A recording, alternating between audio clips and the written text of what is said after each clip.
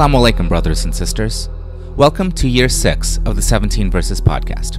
I'm your host, Maher Haq. In this podcast, we take a small selection from the Quran every day and recite it to you in plain English, so you can get a small slice of God's Word while you go about your day. By averaging 17 verses per day, we're able to break the Quran down into manageable pieces and finish it in 1 year. If you enjoy the podcast, please help spread the word.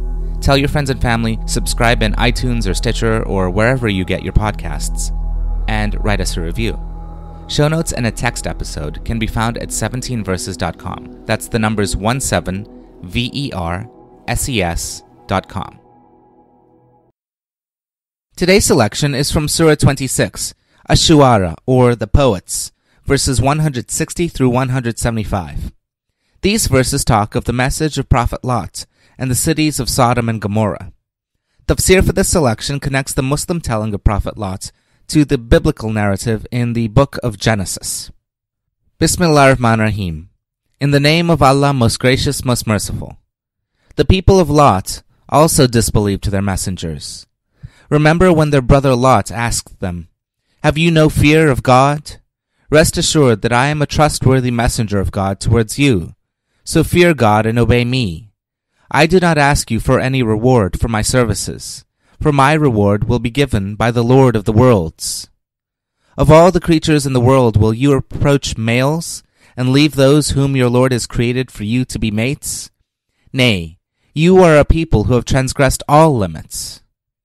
They replied, "If you do not stop, O Lot, you shall become one of those who have been expelled." Lot said, "I am certainly one of those who abhor your actions. O Lord, deliver me and my family from their wicked deeds." So we delivered him and all his family, except an old woman who was left among those who remained behind. Then we utterly destroyed the rest. We rained down on them the rain of brimstones, and evil was the rain which fell on those who were forewarned. Surely in this story there is a great lesson. But most of these people do not learn a lesson and become believers. The fact is that your Lord is the mighty, as well as the merciful. Ameen. Now a short tafsir on the connection between Prophet Lot, or Lot, in the Quran and the English narrative in the Bible. Quote, Lot is Lot of the English Bible. His story is biblical. He was a nephew of Abraham and was sent as a prophet and warner to the people of Sodom and Gomorrah, cities utterly destroyed for their unspeakable sins. They cannot exactly be located, but it may be supposed that Sodom and Gomorrah were set somewhere in the plains east of the Dead Sea. The story of their destruction is told in the 19th chapter of the book of Genesis. 2 angels appeared in the shape of handsome young men, came to Lot in the evening, and became his guests by night.